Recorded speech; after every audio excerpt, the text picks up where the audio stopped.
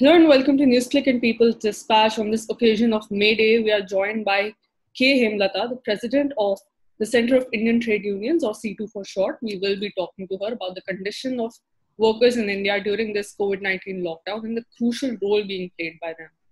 Thank you for joining us today. So, can you first talk about healthcare workers who are rightly being called the frontline warriors during this battle? Can you tell us particularly about the role being played by care workers such as ASHA workers, Anganwadi workers, nurses, midwives, etc., and the sort of treatment they're getting both at the hands of the government and the people? Yeah, the ASHA workers and the Anganwadi workers, they are also, along with the doctors and nurses, they are also part of the frontline workers. And they are asked to go house to house and identify the people and provide them advice and other things. So along with the nurses, they are going to different houses. They are conducting a survey. And the ASHA workers, though the Anganwadi workers are actually not directly under the Ministry of Health, they are working under the Ministry of Women and Child Development. But because they have close contact with the people, they are also part of the team and they are also going house to house. And the main problem is that they are not provided with any protective equipment, either gloves or masks or anything. That is one area where they are exposed to risk. This is not part of their work, but they are doing this because they are closely related to the people, particularly in the villages. But they are not having any additional remuneration. As it is, the ASHAs are not provided with any wages. They are only called social health activists and they are provided with some incentive, which is very low. And now they have additional work and they are not paid for that. That is one issue. Second, they don't have any protective gear. That is the second one. And third, in many places, they are being beaten up by the people. In some places, people think that they have come to conduct the CAA survey. And some places they are, because of this stigmatization and all these things, particularly in the minority areas, they don't want to give the information, they don't want people to go there. So this is, though now under this scheme, the government has announced that ASHAs also will be provided this 50 lakh insurance. Actually, it is when they die, their family will get. So, but even that is not there for the Anganwadi workers. So, Anganwadi workers are also part of the team. They are also subject to all these difficulties. They also don't have any additional remuneration for this extra work. It is not part of their routine work. And they are also exposed to the risk. And they are also not provided with any protective equipment nor with this insurance. So, these are the main issues that these health workers face today. And if we talk about other sectors, there are also workers active in many other sectors who are not being talked about as much. So can you tell us more about them? And they're also working despite all these concerns. They haven't stopped their work and they're the ones sustaining us right now. So can you tell us more about the crucial role being played by the working class during this lockdown? So in addition to the health workers, that is the nurses or the doctors or the ASHA Anganwadi workers, there are various other workers who are also indirectly related, who are working in the particular circumstances, like the transport workers, the goods transport workers, the loading and unloading workers, and also the railway trackmen. Recently, we came across a condition, a complaint, where the railway ministry is trying to fast track. Generally, what they do when the repairs of the tracks, etc., the trackmen, which they do that, they are done when in between some time, when the trains don't pass. But now, because the trains are not running, they want to fast track that, and they are not provided any, means they are not even under the consideration. there is no scope of social distancing. All of them have to together work, and they are not provided with any protective care. So these are, and many places they are finding difficulty to even attend the work because their villages, they come from nearby villages. In the villages, they have passed resolutions and they are saying that you can't go to work. If you go work, now the government has issued guidelines that when a particular sector is working, then the employer has to provide accommodation to the workers, their food, etc. But these, even the railways is not providing for their own track now. So these are, so there are many other sectors where workers are compelled to work, the municipal workers, the sanitation workers. So even the bank employees are also working, the banks are functioning.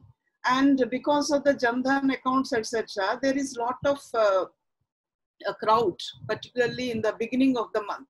But the bank employees are also not provided with any protective gear or anything. So the various other sectors, the employees and the workers, they are also working, but the government is not at all taking care of them.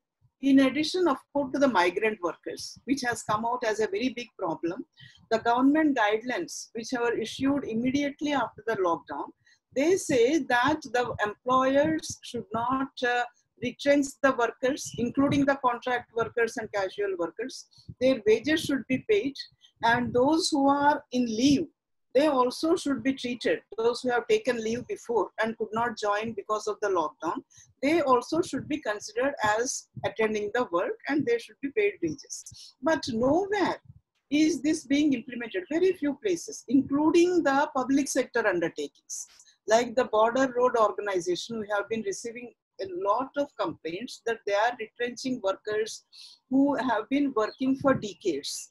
And similarly in the private sector, many workers, they are not being paid, and not only the small and medium enterprises, even in the big IT sector, we have found that women, pregnant women, they are being retrenched. Many employees have been retrenched. We have been receiving complaints for a lot of companies based in Pune, based in Calcutta, based in Chennai, Gurgaon, etc. IT companies, including multinationals, they have retrenched their employees and they are also not paying wages.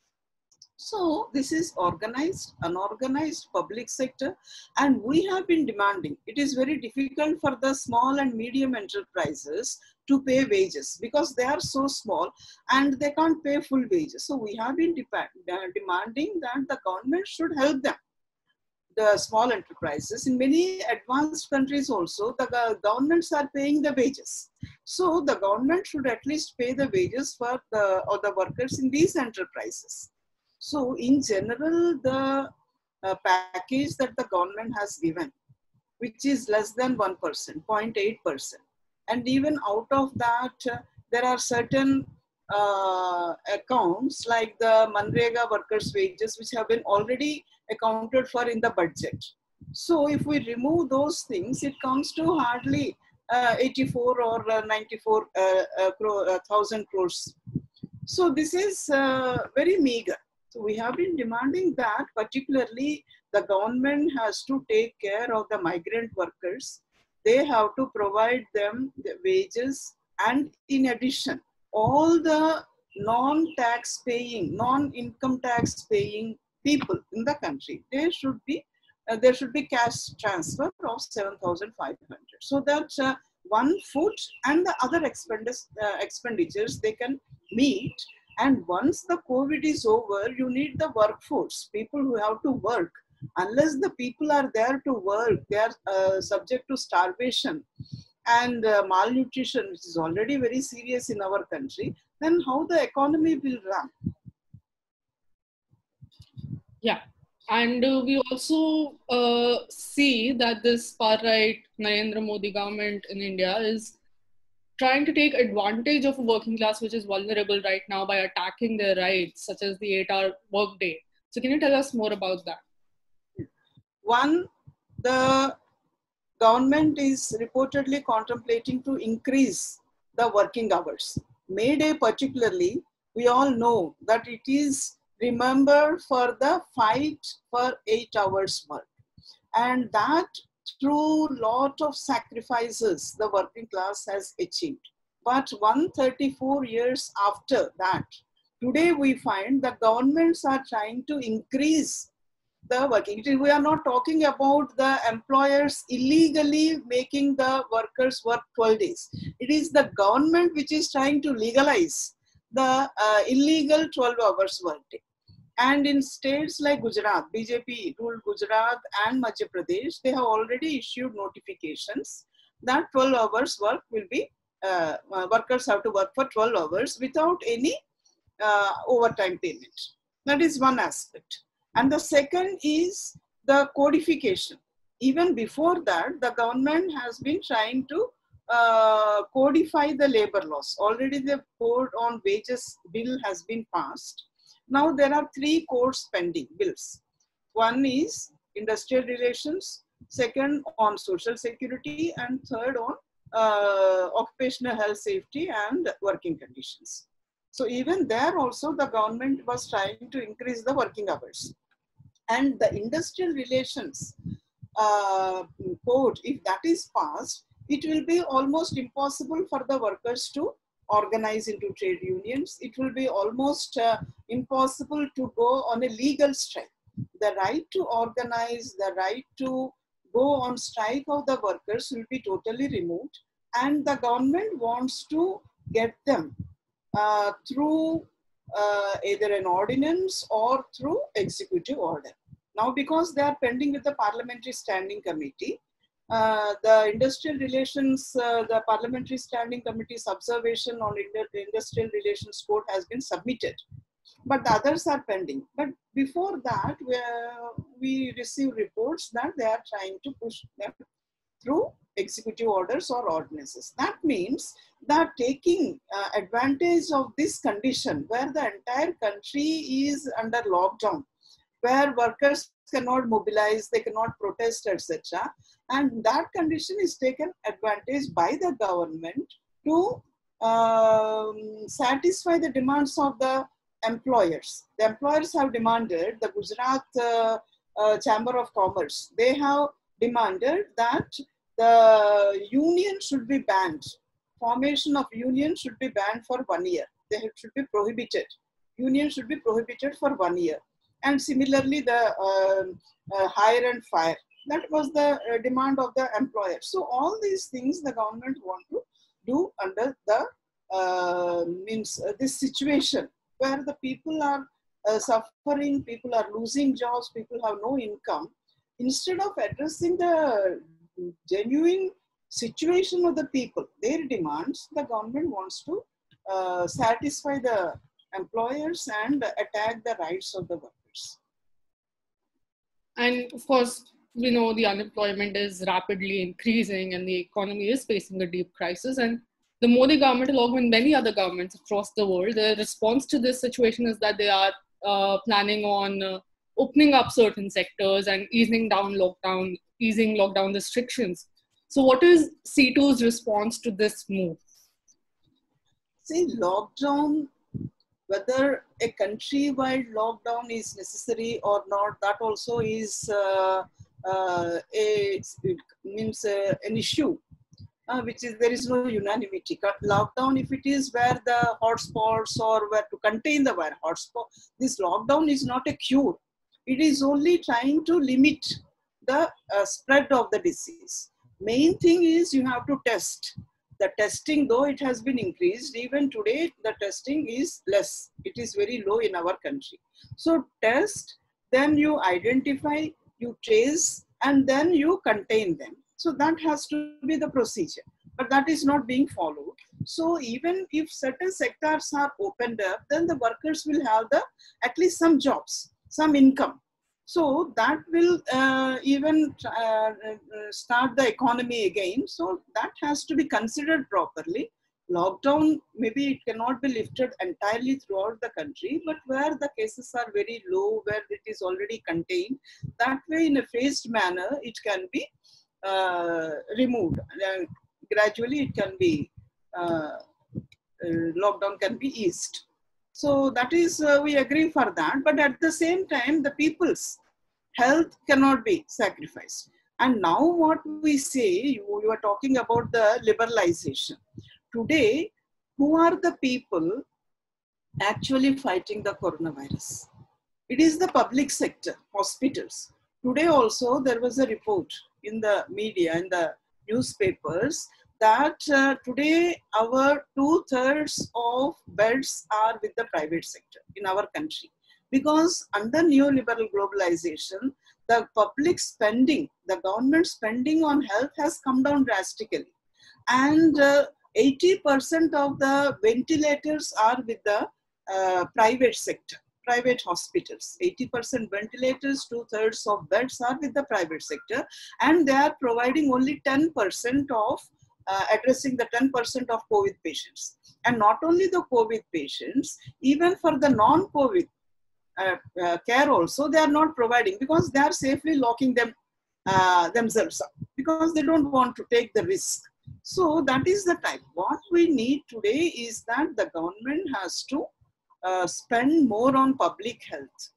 The government has to, in some countries like Spain, they have taken over the private hospitals also in this situation. Because, and what we see today in the USA, which is the most powerful country in the world, there almost 1/3 of the cases are in the USA. Of the total global cases, 1/3 are in the USA.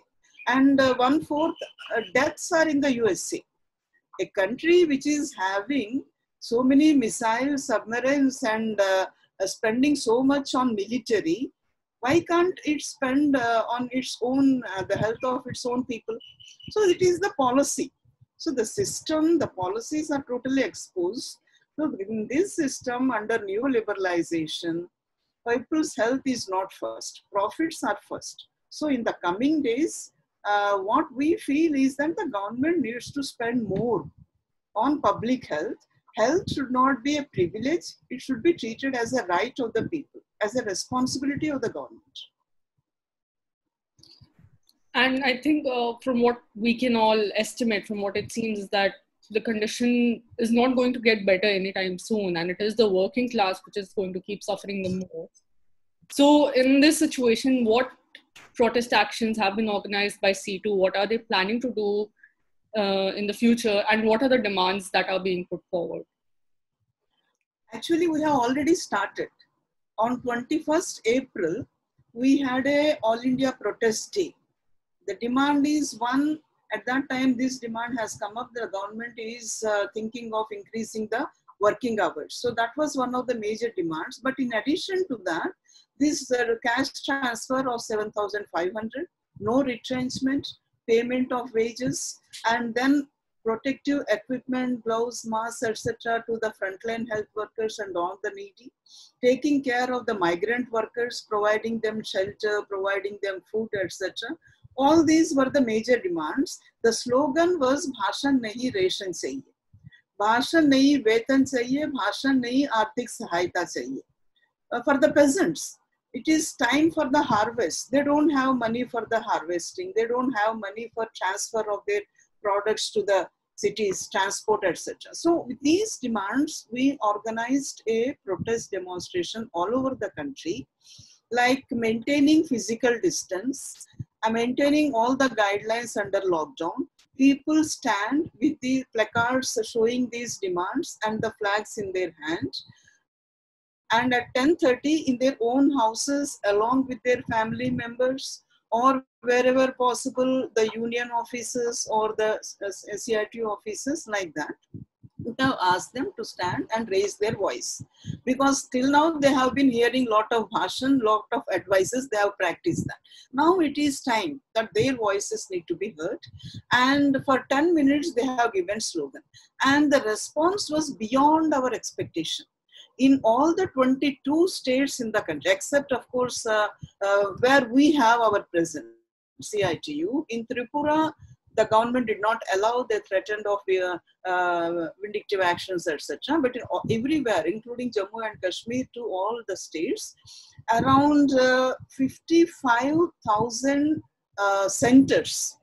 This was held and in more than 400 districts. Out of the 718 districts in the country, this program was held in 408 districts in the country, more than 55,000 places, and approximately 5 lakh people have participated. This means beyond totally our expectation within a short notice.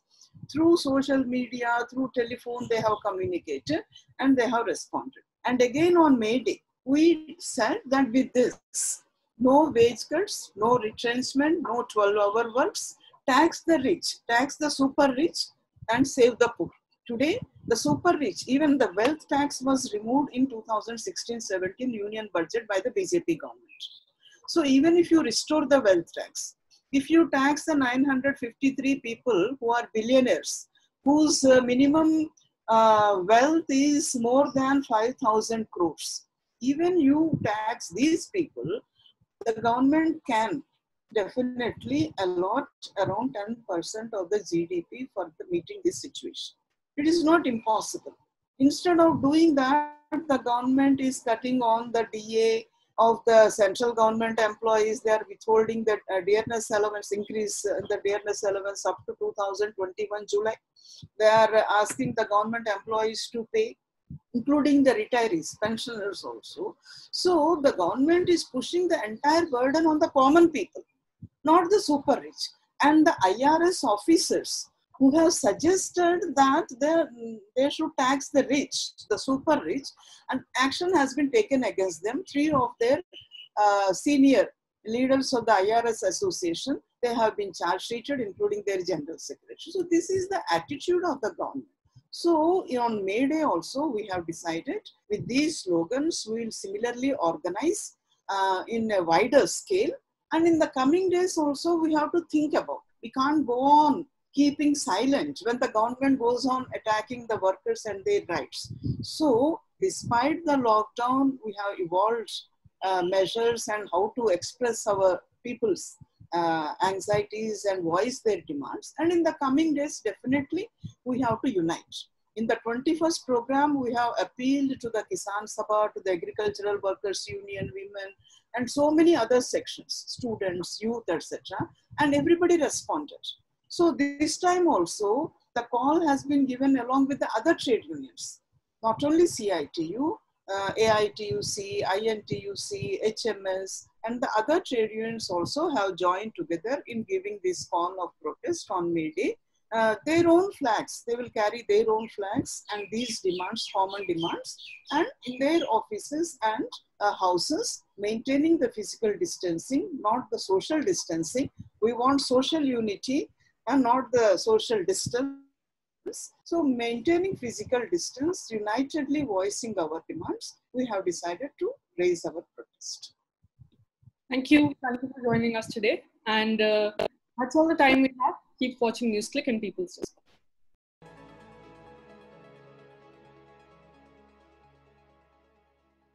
Response.